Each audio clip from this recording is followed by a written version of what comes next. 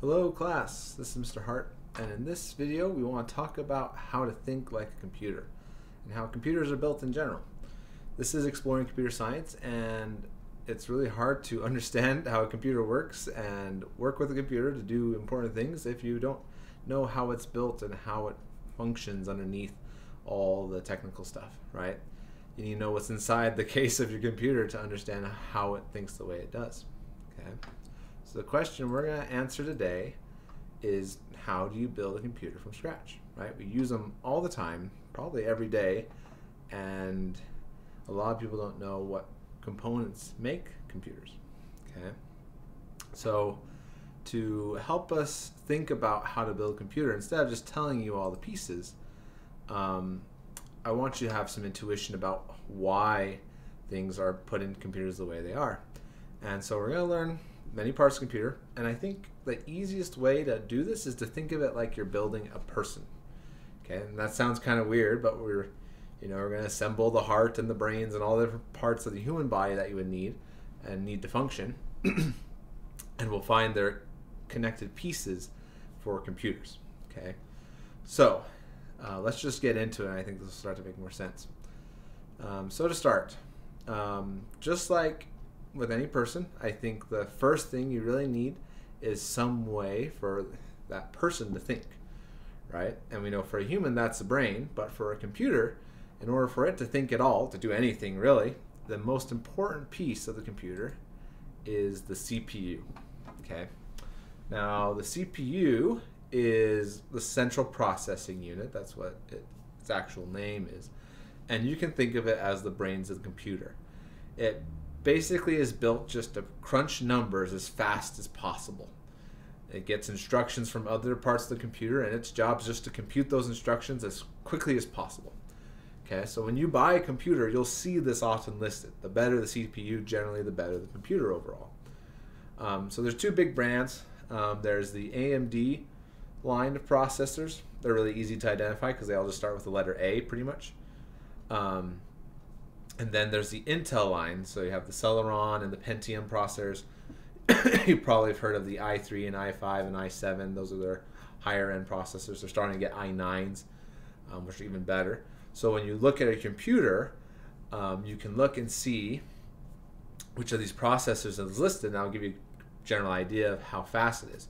And I've listed them here in an order of slowest to fastest. So like an AMD A4 and an Intel Celeron, those are both really slow. So if you get a computer with that, you can expect your computer to be pretty slow. But as you go up these, computers get better and better and better. Okay, I've had a computer with an A10, and it was awesome, super fast, it was great. And anything above an i3 and an i5 is usually going to be plenty of computing power for most applications. Okay, so basically think about how big the brain is based on the CPU, and that will determine how fast it can crunch numbers. And a lot of CPUs these days have multiple cores, meaning that they basically have multiple CPUs attached to one part, and so it's like having multiple brains. They can do many things in parallel. So most processors are at least dual core, meaning they have two. A lot of processors have 4 cores, okay, quad core processors. And even cell phones and other things up to, at this point, are starting to get up to 6 or 8 processors. I've even seen as high as 12, which means it can have 12 brains essentially going at the same time, which is pretty cool. Okay, so I don't have a CPU with me, but it's a little tiny chip that looks like this. Okay, and so when we're with our person that we're building, so far we have the brain.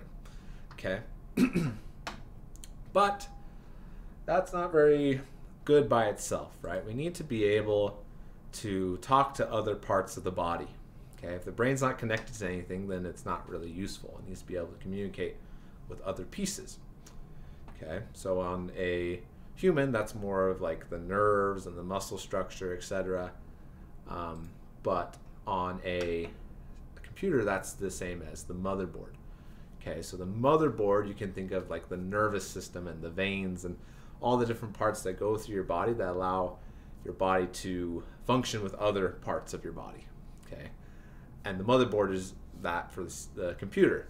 It allows the CPU to give and receive instructions from other parts of the computer. And not only CPU, basically everything in the computer goes through the motherboard. If any other piece needs to talk to another piece, it's talking through the motherboard. Okay. You won't usually see the motherboard advertised when you're buying a computer, but generally it's just picked to be compatible with the CPU. Well, CPUs prefer a kind of motherboard, and so you generally don't buy this unless you're building your own computer. You don't pick this out specifically, but the person that manufactures the computer always makes sure this is compatible with the other pieces, especially the CPU.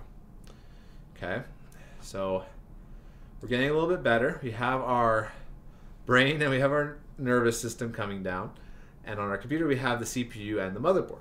Now obviously we want to attach these, so I actually have right here, pull this out, okay, I actually have a motherboard, okay, and usually they're green. This one happens to be tan, but I've seen all sorts of colors, red, blue, it doesn't really matter. It's a silicon board, and you can see there's all sorts of connections in there, okay, and so the biggest slot on the motherboard, though, that's easy to see, is actually the CPU slot right here. Okay, so when we put our computer together, that's where this ends up going, is right in that slot right here. Okay, so that's the most easily identifiable part of the motherboard, is the spot for the CPU. And then they often come with a big fan, okay, that you can put on top of that to keep it cool. So you would just attach that.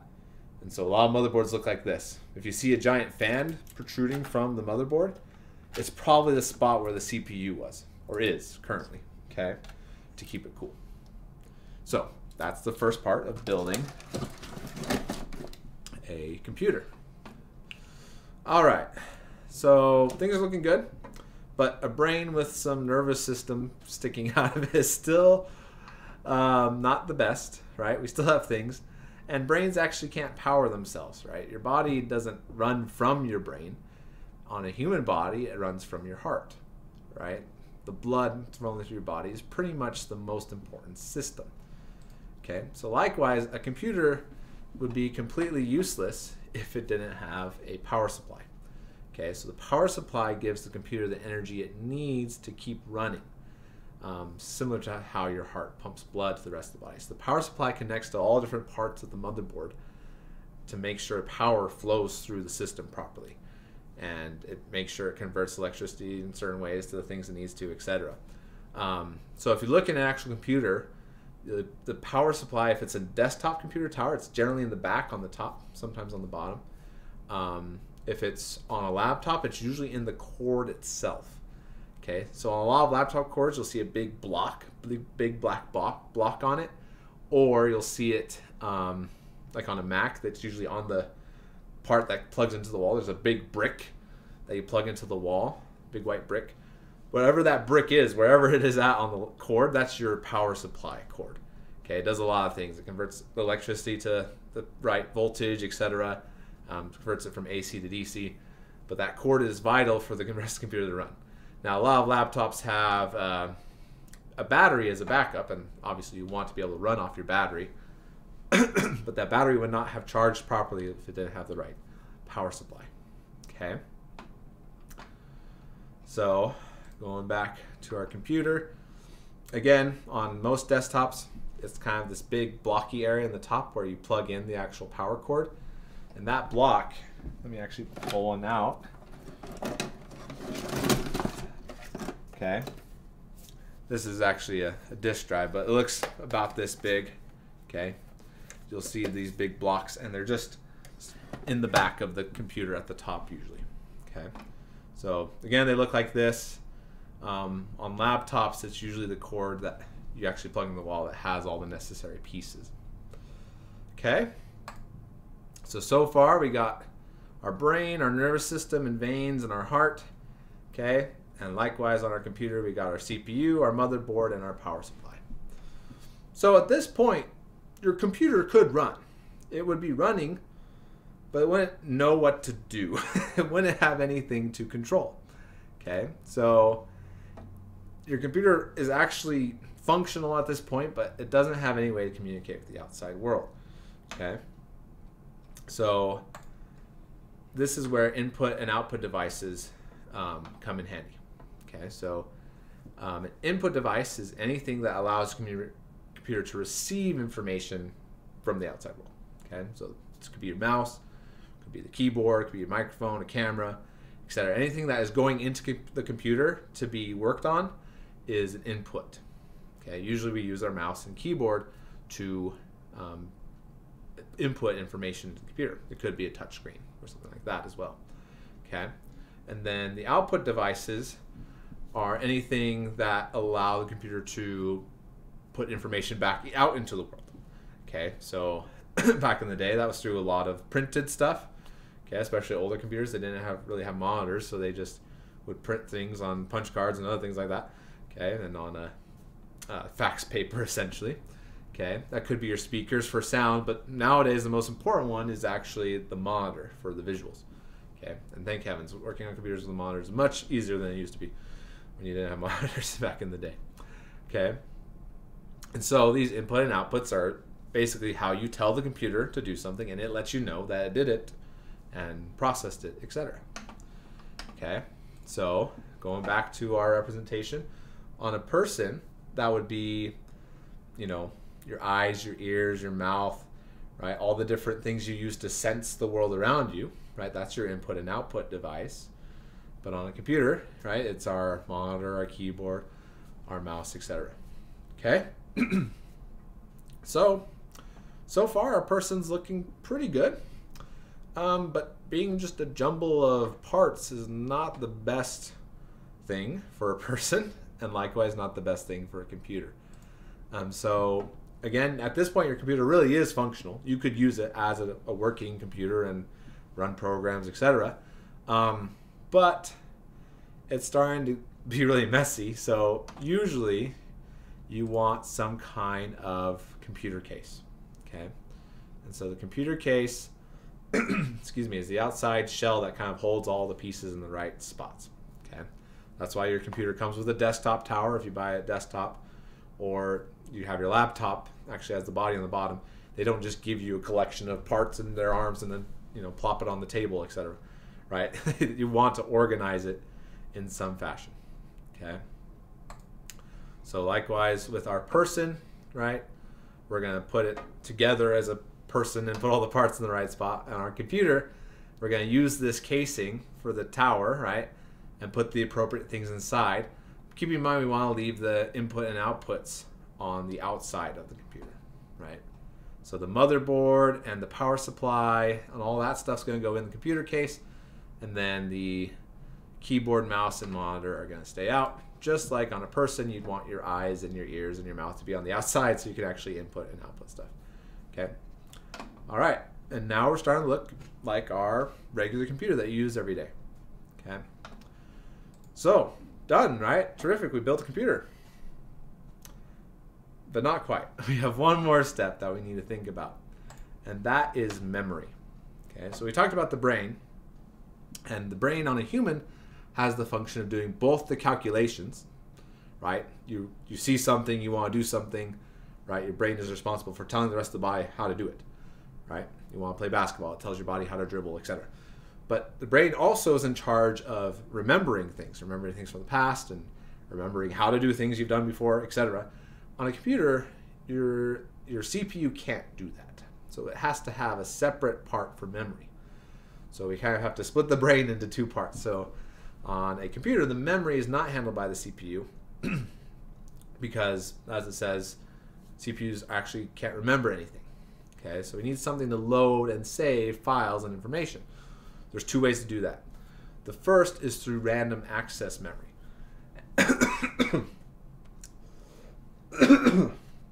Excuse me. The first is through random access memory, and it is the short-term memory that just remembers what's going on your computer right now. Okay, so for example, if you have a lot of tabs open on Google Chrome, it remembers what you have on each tab, so you can quickly go back and forth between them. It doesn't have to reload an entire website or entire file every time you go back. It's just stored in RAM.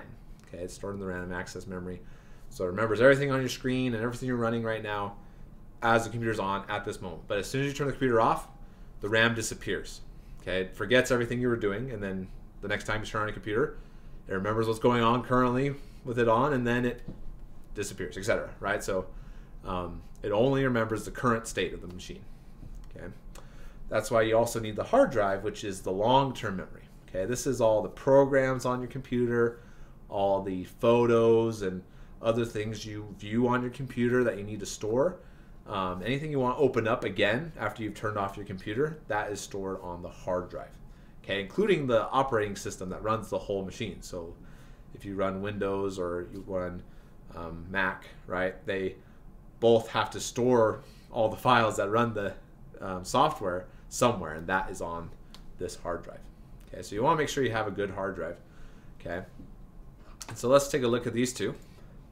So when you go and buy a computer or you're building a computer, you generally want lots of RAM. Okay, in most cases, the RAM these days is around 4 to 8 gigabytes. Sorry, my camera is focusing. It's around 4 to 8 gigabytes for a computer. I recommend going 8 gigabytes if you can, maybe even 16 gigabytes for a higher end computer, because RAM is really important if you want to do a lot of things. Okay, on most phones, it's 1 gigabyte to 4 gigabytes. Okay, and that number is going up and up every day for a lot of phones. Okay, and I have some RAM here. Okay, it is just one of these little sticks. Okay, it's not too big, and if you look on the motherboard, you'll see these slots right here. Okay, those are where the RAM usually goes. Okay, or actually, sorry, it's these blue slots on this part. Okay, but either way, it looks kind of the same, and you would just slide those sticks of RAM into those slots. This one's not quite the right length, but the RAM goes like that and kind of sticks out. Okay, so when you're building a computer, you want plenty of RAM. Usually 2 4 gigabyte sticks is plenty. Okay, and you would just put that right there. And then just a side note, you want to offset, so one stick would be there and the next stick would actually be 2 lines over on the next blue one. Okay, little side note if you ever want to build an actual computer. Where you put the RAM is important. Okay, but that's what those slots are for on a motherboard. Okay, so that's the RAM. Obviously on a phone it's much smaller because you want your phone to fit in your pocket, not be a giant stick. Okay, which is why there's a little bit less memory on a phone for RAM. Okay, and then there's the actual hard drive. Okay, for most computers it's 256 gigabytes to a terabyte. Again, depending on which one you buy. And then for most phones these days, it's about 16 gigabytes to 128 gigabytes, depending on the phone or the tablet. Obviously, the more the hard drive space, the better overall, because you can store more photos. But there is one distinction to make. Well, in the old days, you used to always buy hard drives that look like this, like you see. Okay, and these are pretty big. These are called optical disc drives. It actually has a physical needle that spins around inside of there and reads a big disc. And so these are great because they can store a lot of memory. You know, your 1 terabyte drives are usually on bricks like this, but you can actually get faster hard drives on what's called a solid state drive, and it runs like the same way that RAM runs. Instead of being a big disk, it's a silicon wafer. Okay, and it can run a lot faster, but generally it stores less. So be careful when you're looking for hard drives. Just because it stores less may not necessarily mean it's a worse hard drive. It may actually be faster, just not have as much memory. So I actually recommend for most people getting a 256 gigabyte solid state rather than a 1 terabyte optical disk. Okay, so again, just something to keep in mind when you buy a computer or you build one. Okay, if you ever choose to build one. Okay. All right, but that is now actually everything we need. Okay, and the thing I want to keep in mind is that I keep saying computer like we're building this big desktop tower, which definitely the pieces I showed you, that's what it's for. But you could do this for any computing device. Every computer has to follow these steps in some way. Obviously, laptops and desktop towers have to do this for sure. But your phone and even like a tablet or an Alexa, those things have to follow it too. your phone obviously has smaller components, so its CPU is smaller and its RAM stick is smaller and its motherboard is smaller, but it still needs all those pieces or it can't run. Okay? It needs all the different parts to run a computation properly. And so we manipulate in different ways depending on the device we're using, but we still need that. Even your Amazon Echo or Alexa or whatever, right? It may not need a really big hard drive because it's not storing a ton of stuff. It's just connecting to a network, right? But still needs a CPU to process what you're saying and to run stuff. It still needs RAM to know what song it's currently playing or what you're looking up or what news file it's playing, etc. So they all need these pieces if it's going to be any type of computing machine. Okay. All right, and then last of all, make sure you also understand that there's other pieces you can add. We looked at all the very basics, but nowadays a network card and a Bluetooth card are pretty much essential. Everyone's connecting to Wi-Fi and their Bluetooth headphones, etc. So most machines have these in them as well. And again, on the motherboard, the ones I first pointed to down here, those are where the network cards and the Bluetooth cards would go in, is these extra slots.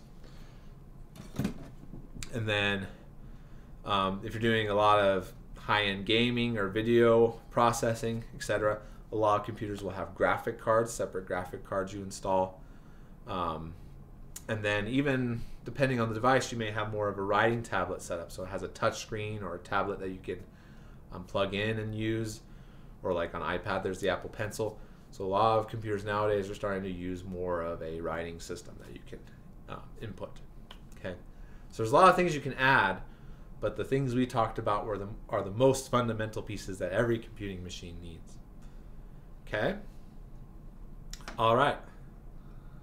So really quickly, just let me introduce the activity you're going to do for your homework.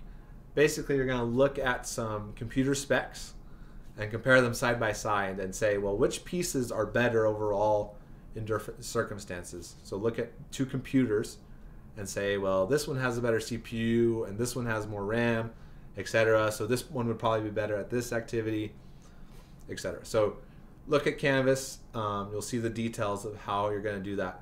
But the key is to take what you learned from today and use that and apply it to actually buying a computer and saying which pieces are better and what does that mean for the specific computer setup that I'm looking at. Okay? All right. Well, thank you for watching, and I'll talk to you later.